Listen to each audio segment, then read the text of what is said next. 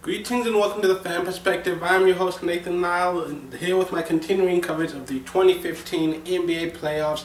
Today I'm going to be recapping the Western Conference matchup between the number 1 seed Golden State Warriors and the number 5 seed Memphis Grizzlies. You know, this is my second time doing this and I still messed up on their name. I don't know why. I've got a migraine and it's really fucking with my systems right now. I'm powering through it.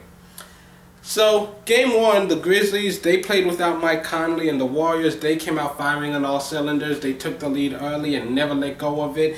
Memphis fought hard, but the Warriors maintained complete control for all 4 quarters. Golden State had 5 players in double figures, led by a 22.7 assist 4-steal game from Curry, as the Warriors win game 1, 101-86.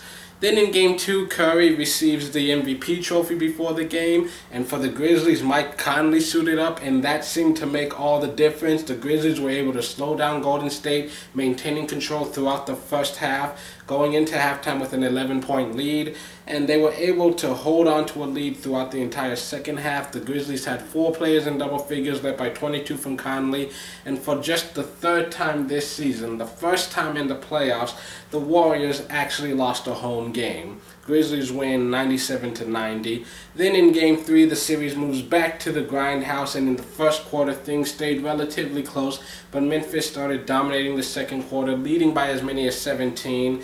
They also maintained control for the entire second half, and it looked like they were going to run away with an easy win.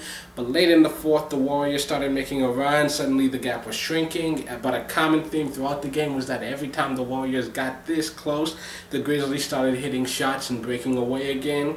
The Grizzlies finished with 4 players in double figures, led by 22 from Randolph, as they win it 99-89, taking a 2-1 lead on the series.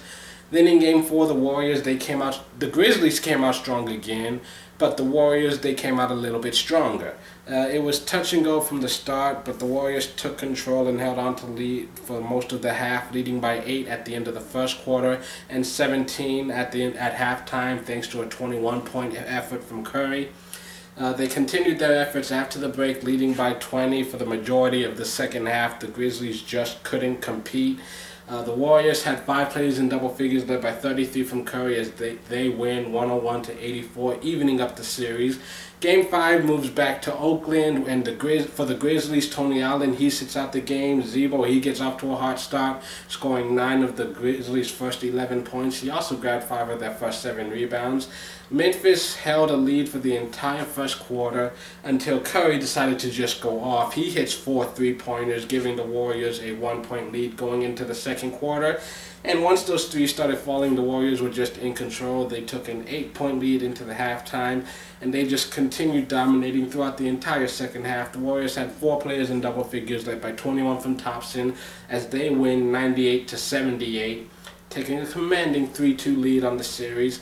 And so now game 6, back in the grindhouse, the Grizzlies facing elimination. Tony Allen returns to the starting lineup, and the Warriors, they were in control from the opening tip. The Splash Brothers hit 6 3-pointers in the first quarter, and the Warriors led by 13. The entire Warriors team did not make a single 3-pointer in the second quarter, but they still go into halftime with a 9-point lead. Memphis starts grinding away in the third quarter and slowly start working their way back. They got within 1 point of the Warriors before Golden State started hitting some shots and breaking away again. And the Warriors, they end the third quarter with an 8-point lead. Memphis, they kept fighting throughout the fourth, but they just couldn't close the gap. The Warriors, they finished with 5 players in double figures, including double-doubles from Curry and Green. Warriors win this game 108-95, winning the series 4-2 and advancing to the conference finals for the first time since before I was born. And they're awaiting the winner from the Rockets and Clippers series. They're playing Game 7 tomorrow.